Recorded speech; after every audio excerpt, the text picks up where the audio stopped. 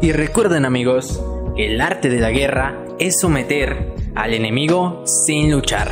Así es como se están peleando actualmente dos sectores muy poderosos y muy fuertes de toda Latinoamérica y bueno, América en general, ¿no? Porque no son latinos. Oh my god, esto va a ser épico, papus.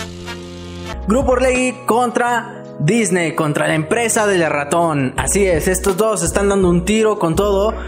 Club Santos con Fox Sports, etcétera, etcétera. Todo lo vamos a traer aquí bien explicado, bien analizado. Quédese con nosotros. Esto es Pacto de Caballeros. Yo soy Ronaldo.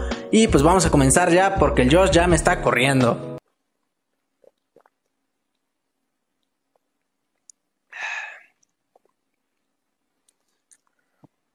Bueno, vamos a jugar.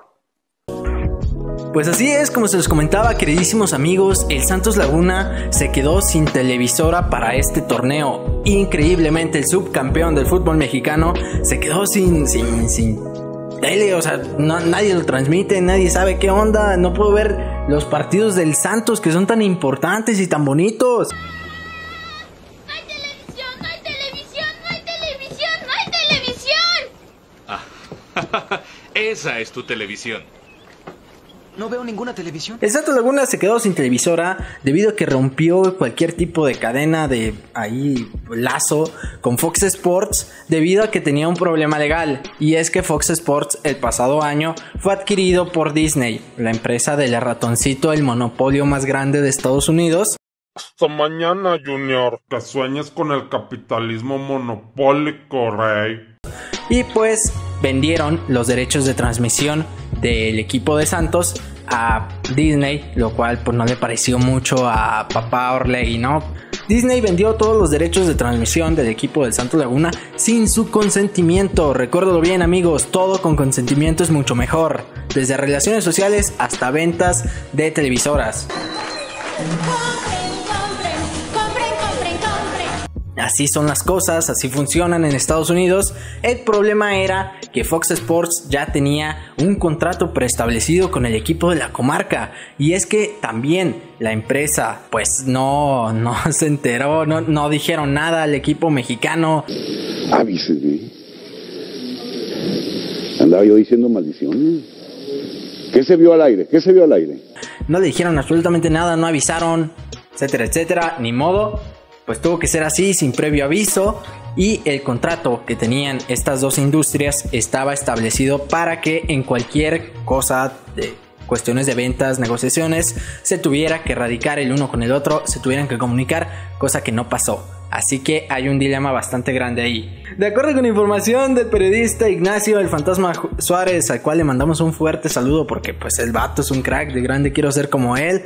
La demanda es por cientos de millones de dólares. Here comes the money. Here we go. Money talk. Here comes the money. Money, money, money, money. Dala, dala. Dala, dala. Ching, ching, bling, bling. Ojito a eso, imagínense papá Orlegui acá con muchos cientos y millones de dólares de Disney. Pero el problema fue que este miércoles ya respondieron a la demanda el equipo de Disney. Ya el pinche pato Donald llegó aquí y dijo, a ver, ¿se me calman? Eres un estúpido. Perdóname. Lo que te dije, lo que oíste. Vamos a una pausa ya, hombre. Perdóname, ¿me dijiste ¿Lo que oíste? estúpido? Sí, al aire lo de Porque supuestamente existe una orden de simulación para sabotear a la máxima empresa de Estados Unidos. Existió una fuente cercana que le reveló al comunicólogo Ignacio Fantasma Suárez que el objetivo de Disney es comprobar que el objetivo de la escuadra lagunera, perteneciente al máximo circuito del balompié mexicano, pues si no lo sabían, de lo cual llevamos hablando ya como 4 minutos, pero si no lo sabían, pues ahí está, fue sabotear la venta del canal, mismo que puso en riesgo 71.3 billones de dólares. El mundo se consume en dinero, el dinero es dinero, el dinero es dinero, el dinero es dinero, el dinero es dinero, aprende algo, dinero. Ojo ahí, o sea, sabotear una venta está cañón. Ahora sabotear 71.3 billones de dólares está más cañón. Así que se viene un tiro bastante grande y un tiro bastante fuerte para nuestro fútbol. Ojito ahí, si llega a perder Orlegui la demanda, pues quedarían en la ruina, en la quiebra. Tendrían que vender a todos sus equipos. Pobrecito Atlas, ya le van a cambiar de dueño otra vez. Tampico Madero va a quedar sin papada otra vez. O sea, pobre equipo madreado. El Santos, pues ya ni modo también. Si vienen temas picantes, este tema viene... Voy a cortar esa parte. Así que ni modo, pues vamos a ver qué trasciende con esta demanda. Vamos a ver en qué termina toda esta novela. Está más interesante que Betty la Fea. Pues no, la verdad no. Betty la Fea está muy bonita, véanlo, por favor. Ya vamos a terminar esto porque ya me tengo que ir. Cámara, nos vemos en la siguiente emisión. Vamos a darle continuidad a este tipo de temas. Recuerda suscribirse, un buen like, campanita, lo que sea. Y pues ya me voy. Buenas noches.